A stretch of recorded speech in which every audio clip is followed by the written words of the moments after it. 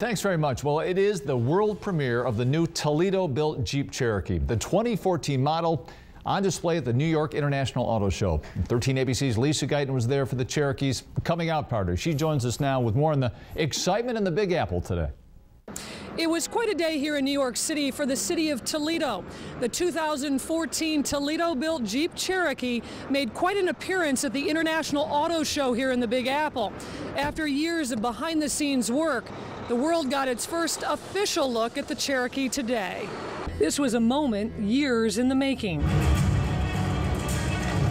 The world got its first official look at the 2014 Toledo-built Cherokee this afternoon. Today we had, I don't know, maybe 600-700 media people that are very used to seeing new vehicles, and they couldn't stop smiling. So far so good. I mean, the acid test is always the marketplace, always the customers we need to get. So we'll keep our fingers crossed for that. We'll work hard to make it a success, and as they say, the rest will look after itself. A number of Toledo Jeep workers were in the crowd. They say this is a proud moment for the Toledo Assembly Complex and the entire city. It's awesome to be a part of the process in the first place. It's even more awesome to see the finished product come out here and see everybody's reaction to it. Lisa, I've been with the company for 25 years, and as of the last 10-15 years, when I was standing up in front of people, it was always, well, we're going to derate this, we're going to take this shift off, we're going to eliminate this product.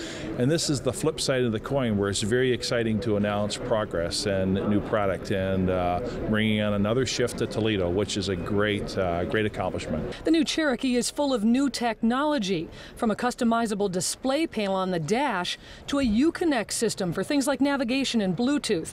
There's also Park Assist. The fuel economy is a vast improvement from the Liberty.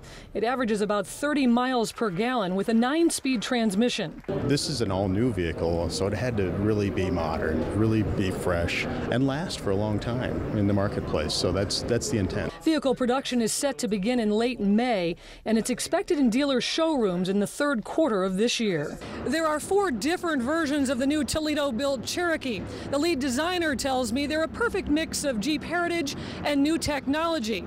They also have both on-road and off-road capabilities. Reporting in New York City, Lisa Guyton, 13 ABC, Action News.